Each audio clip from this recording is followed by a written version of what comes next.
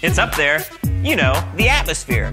You see the clouds, you feel the weather, but there are things you don't see. Gases, pollution. Those things can affect you too. It's time to take a deep breath and figure it all out, because it's our air.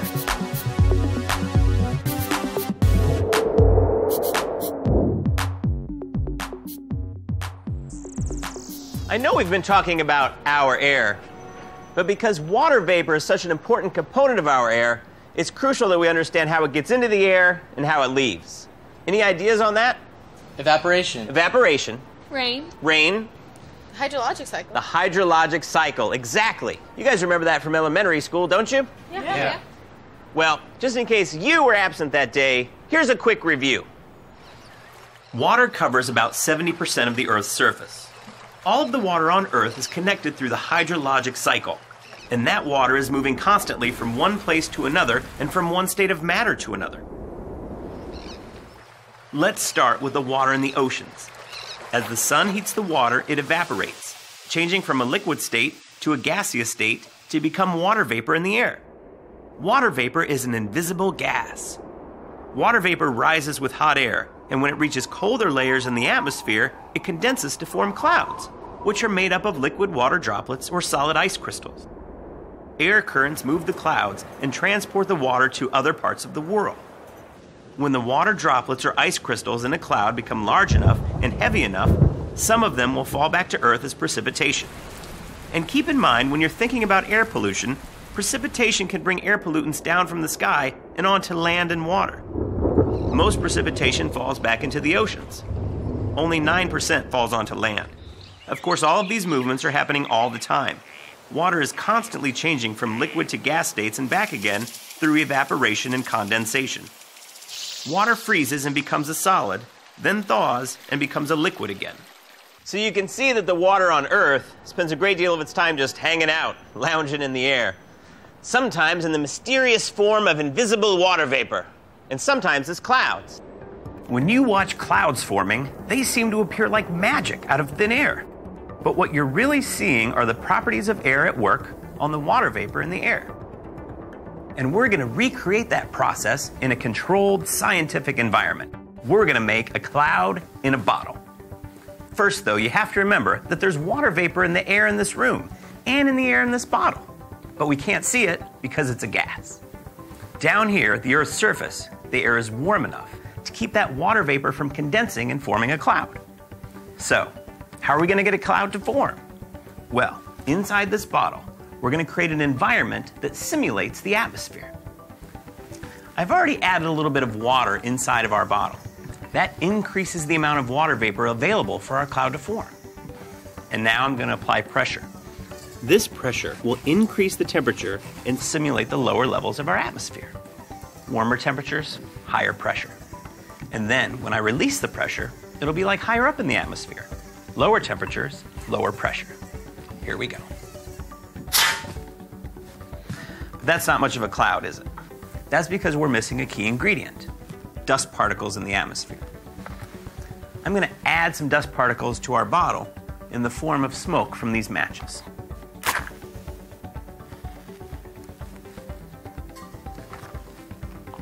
You can see the smoke rising straight up. And now I'm going to apply pressure again. You can see that our cloud that was already in there is dissipating because I'm increasing the pressure, which increases the temperature, and it's back to being lower in the atmosphere. When I decrease the pressure by removing this top, the temperature will decrease, and it will be like the upper part of the atmosphere. Here we go. Cloud. Much more impressive, wouldn't you say? So remember, the next time you see a cloud forming, you'll know that you're seeing the properties of air in action in this layer of the atmosphere.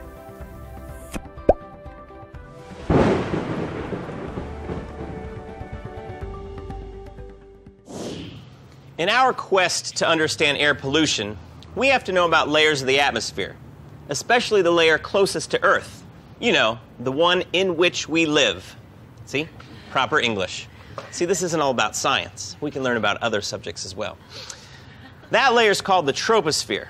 It's where most of the air is and where most weather and pollution happen. Scientists have divided the atmosphere into layers based on the temperature gradient within each layer. The air density continues to decrease as you travel up through all the layers of the atmosphere, but temperature rises or falls as you move up, depending on which layer you're in.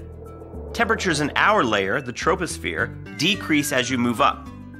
Part of the sun's energy directly heats the Earth's surface. Another fraction is radiated back into the troposphere and absorbed in a process called the greenhouse effect. As a result, it's warmer closer to the Earth. That fact is the key to understanding why air moves around so much in the troposphere. It's also important to remember two properties of air. Air is a fluid, and hot air is less dense and rises. Because the troposphere is warmest at the bottom, air flows and hot air rises, there is always a lot of air flowing up and down in the troposphere, creating wind, air currents, and weather. Let's see how that works. As you can see, I've got a giant tub of water. Water is a fluid, just like air. We're going to heat the water and see if we can get it moving around, just like what would happen in the atmosphere. What I'm going to do is take some food coloring and inject it right in the middle in the bottom of the tub.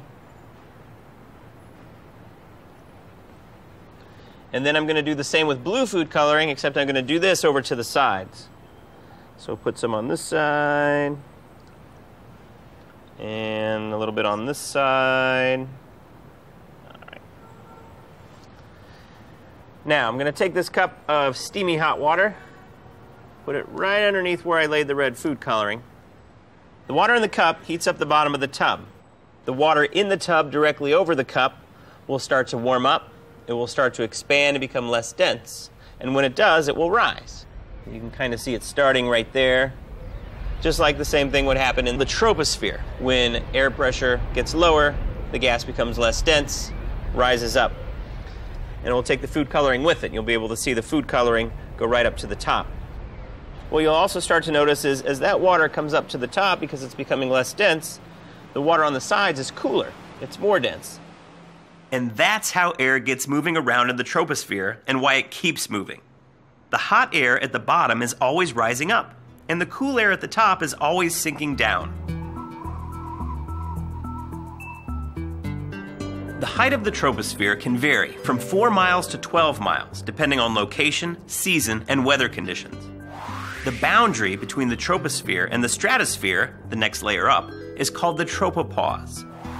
Unlike what happens in the troposphere, in the stratosphere, temperatures rise as you move up because it has the ozone layer that's absorbing solar radiation.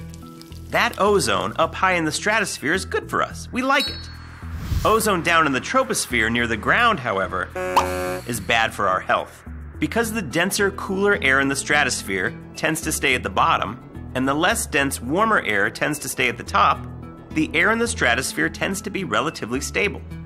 Commercial airliners often cruise just above the tropopause in the stratosphere to take advantage of this calmer air. There also isn't much moisture in the stratosphere, so virtually all clouds you see are in the troposphere. Guess what? There are other layers in the atmosphere, but we don't really talk about them because 99.9% of the mass of the atmosphere are in those bottom two layers, the troposphere and the stratosphere.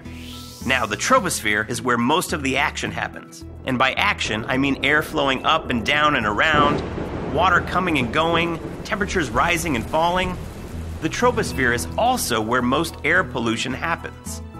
Understanding the properties of air, how the troposphere works, and how air moves around our planet helps us understand how air pollution moves from place to place and how it ends up in our air.